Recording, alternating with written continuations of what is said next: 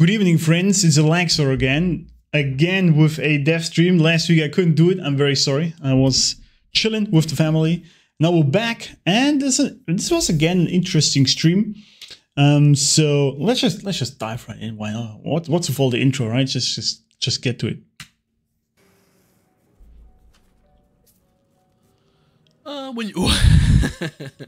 When you guys add the Barbarian class, can you make Mike the character model?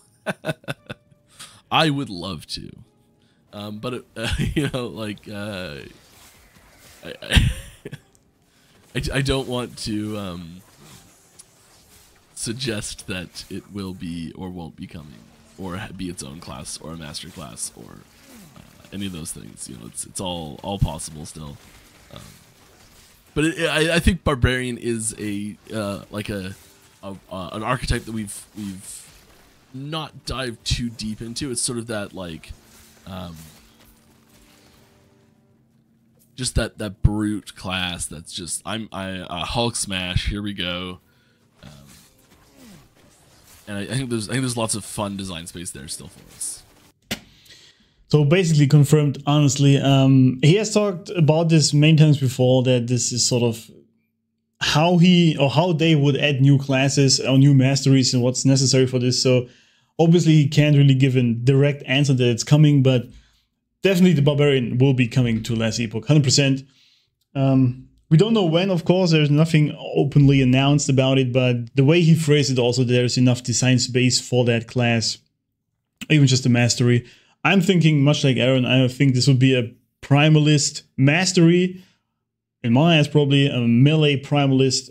Definitely nice, but melee definitely needs some more buffs before we get there at all, because melee right now is still a little bit bad in this game. So yeah, we'll see when this happens. Can you touch on the thinking behind not letting our very expensive stash tabs transfer to Legacy once the season ends? It sets a precedent that would mean you'd end up with someone. There's the extreme edge case that you have to consider that just makes it impossible. So you've got 200 max stash tabs, period, right? You've purchased 200 stash tabs in Legacy. You've purchased 200 stash tabs in Cycle. Rollover happens. What happens? We're not going to 400 tabs, so they've got to be remove only tabs. All right, so there you have it. Just in case you didn't know it yet, but if you purchased stash tabs in your cycle, or with your cycle character rather, they will not transfer to Legacy. And the Legacy ones, they will stay. So that's great. But it also means, of course, you will be losing them. Then again, it's not real money you paid for it, it's just in-game gold. So it's not that painful. But it really... It's interesting to know. I think many just don't know that this is actually the case. This is also why I put it in this. And the reasoning is very simple, and it makes sense why they won't do it. I didn't even know you can go to 200 max stash tabs. I did not know this is a thing. And considering I have about 50, maybe 70, I don't even know. And it's already taking a while to load it. When I open the stash, like there's a short delay. And I can only assume that this is probably engine limitation or whatever to have more than 200 stash tabs per person. So I can see why this is not in the game and will not be happening with the cycle. So going forward, any cycle will be a completely fresh start from zero. You have nothing, completely new from like new game perspective. But that's also cool, right? If you want to play with existing twink items and characters, then you just keep playing your Legacy, and new cycles, you just try the new content. Right? Especially after 1.4, when actually the core game is sort of finished. Any notable changes in dungeons coming in the next cycle?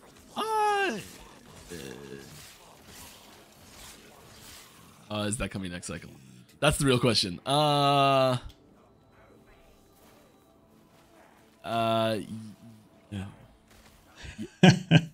I want to say yes, but I can't remember if it's next cycle or not. So I'm going to say maybe, and we'll come back to that later. Hold on. On another day. But yeah, there are certain elements of dungeoneering that aren't smooth. The like the UX of that process is not awesome. There are use cases that are not represented well, and things can be clunky. You can find yourself in situations where you feel like you're performing a task that ends up feeling like a bit of a chore. Sometimes you can feel a little bit too harshly punished, and so there's definitely some adjustments we want to make to the dungeon system, and we've got some of those planned earlier than others.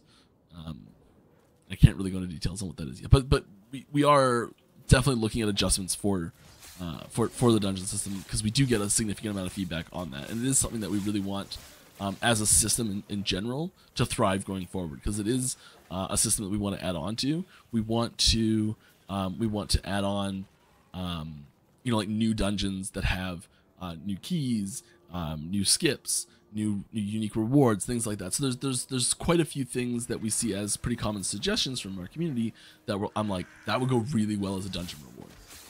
But we've kind of got to fix the underlying mechanics of dungeons and the flow and the feel of that experience before we tack too many onto the game. So I really like this approach where they just, like, if you have a system established and you're not just putting new stuff on top of it all the time because you know it has flaws, you first fix the underlying system so you can then go easier on adding new stuff onto it. So this is great news. We knew that new dungeons will be coming eventually, right? But they first want to fix how the existing dungeons work so they get some sort of base system going. And I like this a lot because people have also mentioned this before. Basically, the idea is when he talks about, by the way, if you don't know what UX is, UX stands for user experience, right? It's not the UI, which is the user interface, which is like what you click on. The UX is what you go through by playing it, right? And the UX in the dungeons is sometimes debatable. For example, the fact that you have to actually go through the entire Temporal Sanctum dungeon just to craft your items is for many people very tedious. And they said, well, why cannot just go straight to Jura, or at least find a faster way to get to the boss and kill her and then craft my dungeon, my items, legendary items, which is still then just a random roll, so it might just suck. So you wasted all this running through this. And I can see this because I've been playing this a lot. The Temporal Sanctum is, of course, one of the most frequented dungeons, and having to go through both levels every time, and especially sometimes when the layout is just, you just can't find your way through it properly, right? It's annoying. And this is sort of the key, what he's referring to. When it feels annoying, that is what you want to avoid as much as possible in your gameplay, right? And bear in mind, this is focused on casual players. So some would say, okay, but this is part of the dungeon. This is sort of, you have to go through this to get the reward at the end of it, right? So you have to go through this pain of going through the dungeon, even though it can be annoying sometimes. I can see a difficulty. This could be nice, but if it's really just annoying because you just can't find the fucking exit, that's not really the style, right? And maybe they're not even tackling this. Maybe he means something completely different, but that's something I got from this. And I sometimes have the same feeling with the Lightest Arbor dungeon, for example, or the Soulfire with the blocked entrances and just never find the exit. So they want to smooth this out first, and I like this, and I hope they do something with the Temporal Sanctum dungeon to make it easier, not easier, to make it more fun to actually get to the crafting of the legendaries. I know you were working on character customization. Vaguely, yes. Will include female / male body choices for all classes. We will, when we eventually do start getting into character customization, very far away still, it will include body type as one of those, one of the things you can select in those options. So like you want like a big hulking, large frame, or like smaller frame, like there's large frame, smaller frame. Just say a big man. Just say it as it is, right? It's gonna proceed this a little bit. I don't want to rant about this again because I've did it before. Just this whole body type bullshit. You guys know. There's male and female, and that's it, right? If anyone doesn't like when I say this, there is the door. You can leave. It's totally fine. I understand why he does it. He sort of has to dance around it. It's probably part of the marketing or part of the company inclusivity bullshit, whatever it is, which adds nothing to the game by any means, by the way. But what people actually just want is to have a male or female version of all the classes. And I'm kind of surprised, honestly, that they don't pushing this earlier, because many, like, people keep asking this every stream, every single stream they ask about it, or even on the forums or whatever. Now, it doesn't necessarily add much to the gameplay per se, and I can see why it's a lot of overhead for the devs. Like, this is a lot. You have to do all the animations, you have to do all the voice lines, you have to do all the weapon animations, the walking, the roll. All this has to be done doubled for male and female. So, of course, this is a lot of overhead, and I see why this would cost a lot of time to do it. But the way he phrases it, they're not really prioritizing this that high, which is weird to me. Because I would have assumed that many people would want this way earlier.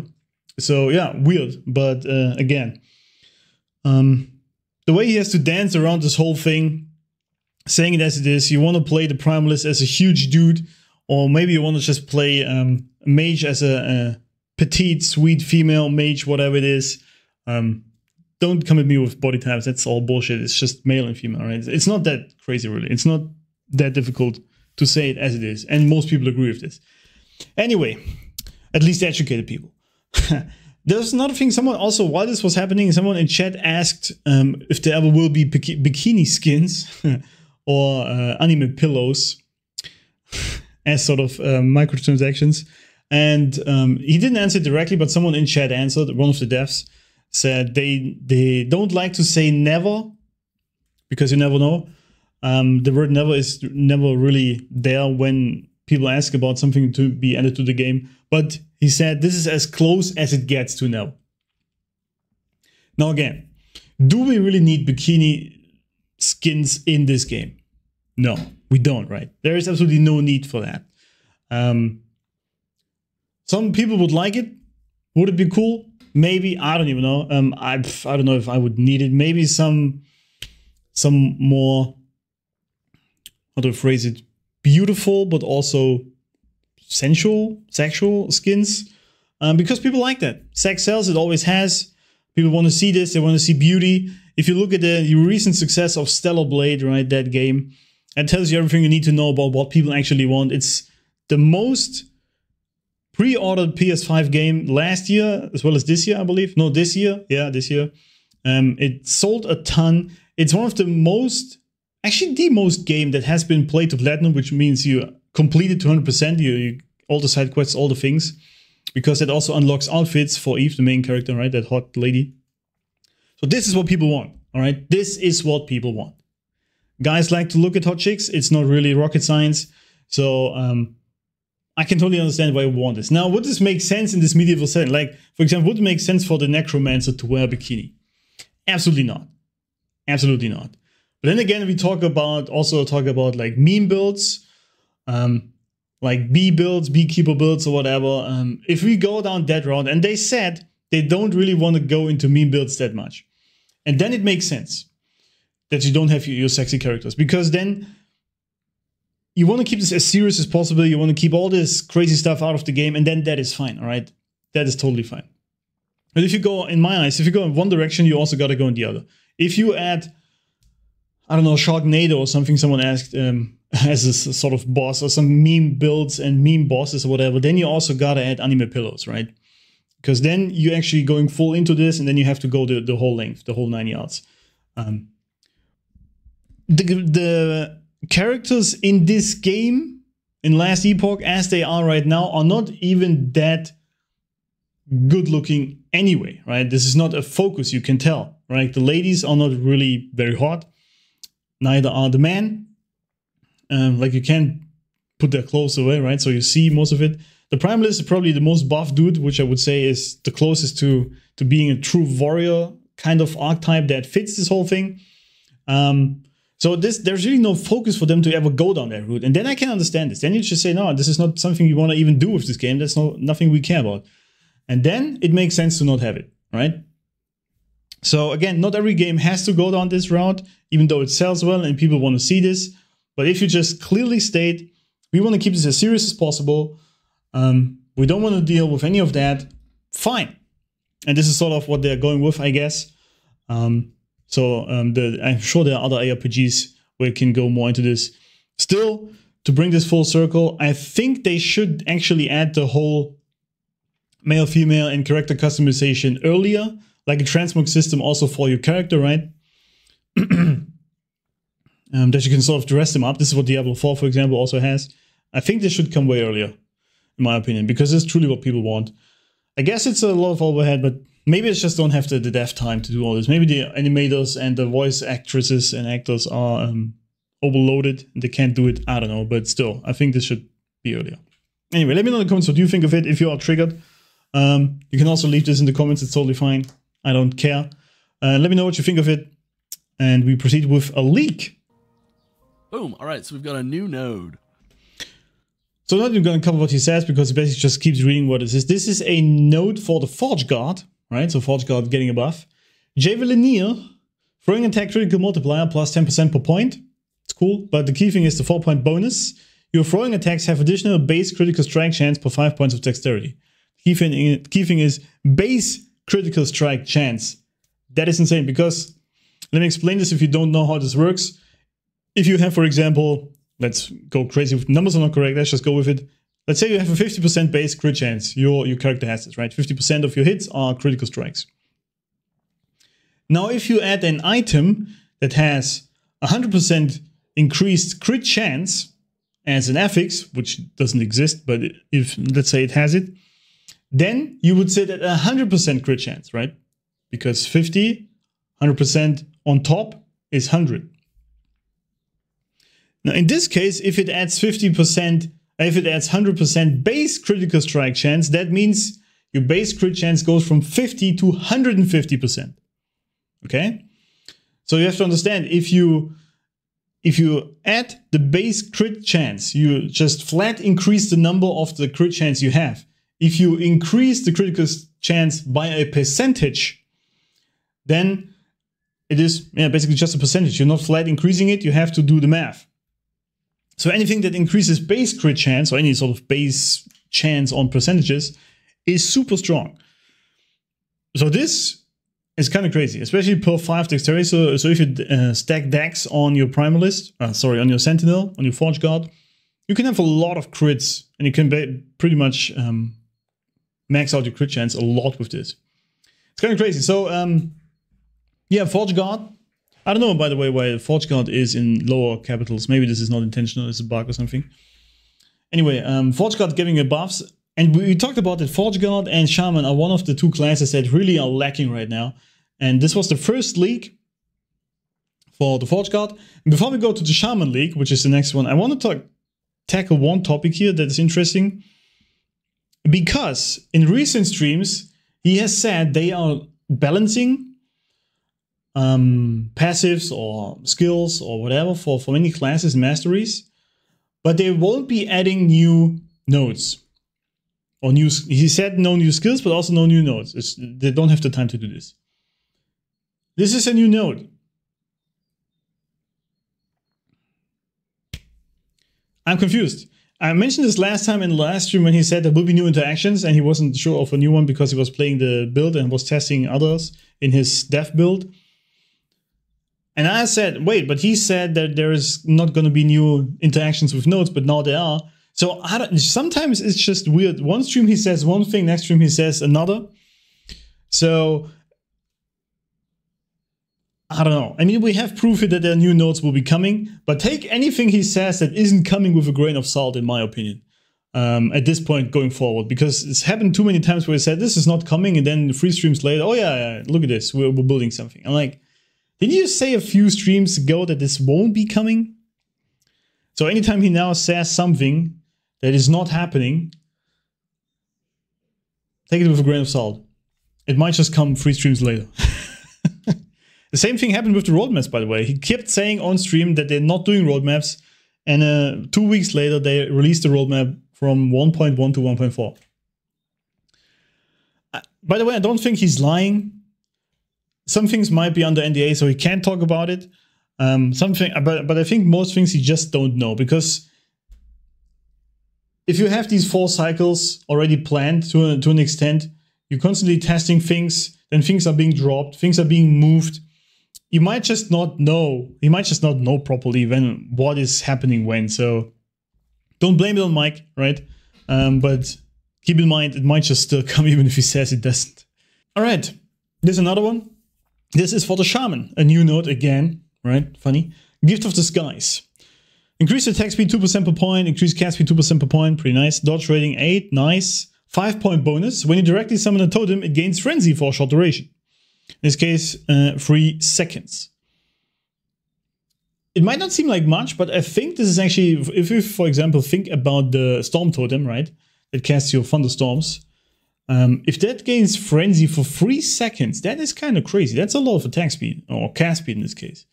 And you can put 8 points into this, giving you a lot of attack and cast speed. And dodge rating. So this is a pretty good point. It also comes very late into Shaman passives, which is again, by the way, lowercase. I don't know why. So yeah, another great buff for the Shaman there. So I love this because Shaman, I think right now is a bit underpowered, as much as Forge Guard. So love to see the weaker classes being buffed with 1.1. So we're gonna have many new builds. Personally, I'm not much of a fan of the Sentinel. I'm more of the caster kind of guy. I play Necromancer. I play Acolyte, Mage, and I like the Shaman. So this is sort of my style. If you want to see more of the Forge Guard, you will most likely have to look to other streams or streamers. But yeah, I'm definitely going to build a lot of Shaman. That's for sure. I like the class. I just feel like it's currently so bad. I don't really like playing it. And there are some niche builds that work, but it definitely needs buff. So good to see that. Are the old bosses getting some major improvements? Major? No. We're really focusing our... well, kind of, actually. Yeah, we're really focusing our efforts on the new content. Wait. When it comes to bossing. We have developed new systems and technology for... okay, yeah, there are some big changes, actually. We've developed some new systems and technology for bossing in general. So it does, like, that does hit every boss in the game. But, like, individual adjustments to specific bosses, existing bosses, are few and far between. Interesting, isn't it? He said they developed new mechanics that apply to all bosses in the game. So I don't think he just talks about the evade mechanic, like the roll thingy they add with 1.1, right? There must be some overarching new thing coming that applies to all bosses, whatever that might be. I have no idea, without changing the bosses themselves. And he did say this is quite a relevant, I know the term he used was, I don't even remember, but quite a relevant big change for the bosses and the bossing in the game in general. Which I don't think is that bad right now, honestly. I think the bossing is fine for the most part.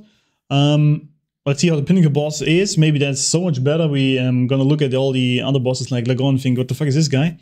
But there are apparently big changes coming to that. So good to see, because the bosses are a big thing in this game, because it has many, right? So especially if you in the end game with the monoliths. So that's very interesting. Looking very much forward to this. All right, that was it for the video from what I cast from here. Another things they talked about was general performance improvements that will be coming a lot. Also multiplayer performance updates and multiplayer changes in progression as well as corruption. They will be trying to alleviate it, so make it easier. So there will be multiplayer changes coming. I don't think if it was 1.1, but will definitely be coming. Healing Hands Paladin will be nerfed. It will be nerfed. He didn't say it directly, but he said that Ward is overpowered. He said that Healing Hands came with 1.0 and is too strong, and they're gonna look into it, or they're looking into it right now. They're already doing this, he said, or currently are at it. So Healing Hands Pally will be nerfed. Sorry, your 4,000 corruption guys, which is a waste anyway. I said it before. Sorry for wasting your life on that, but it will be nerfed. Will be nerfed. He will be gone. All right, that was it pretty much. He said, though, they're looking into nerfing the overpowered builds, but not ruining the build themselves, which is, of course, tough. What we'll see. I don't think the Healing Hands Pally will be completely dead, but as it is right now, it is way overpowered, and they're trying to tune that down. Anyway, this was it for this video. Let me know in the comments what you think of it, or if you're already fuming what I said about the male-female stuff. That's totally fine. Let it all out in the comments, and I will see you next week with the next dev stream.